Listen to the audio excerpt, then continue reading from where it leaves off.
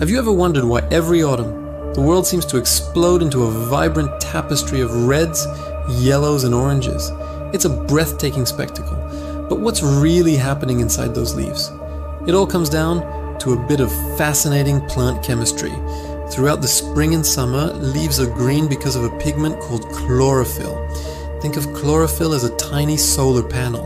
It captures sunlight and uses its energy to turn water and carbon dioxide into sugar, which is the tree's food. This process is called photosynthesis. Chlorophyll is so dominant that it masks all the other colors that are already present in the leaf. As summer fades and autumn arrives, the days get shorter and the nights get cooler.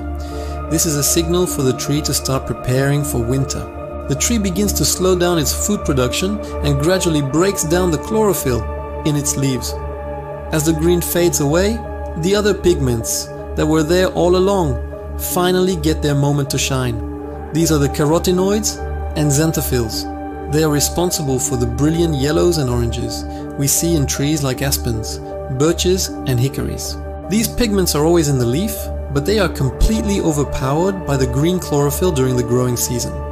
So when the chlorophyll disappears, it was like pulling back a green curtain to reveal a stunning golden backdrop that was hidden behind it. But what about the deep reds and purples we see in maples, sumacs and dogwoods? These colors come from a different set of pigments called anthocyanins. Unlike carotenoids, anthocyanins are not present in the leaf all year. They are newly produced in the autumn. As the tree prepares for winter, it creates a layer of cells at the base of the leaf stem to seal it off. This traps sugars inside the leaf.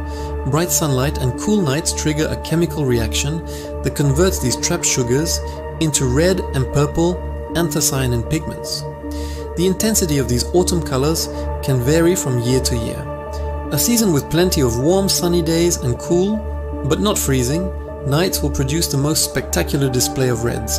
A cloudy or overly warm autumn might result in more muted yellows and browns. So the next time you're out enjoying a crisp autumn day, take a closer look at the leaves. Each color tells a story of sunlight, sugar, and a tree's clever preparation for the long winter ahead. It's a beautiful, natural process that reminds us of the constant change and renewal happening all around us. Thanks for watching.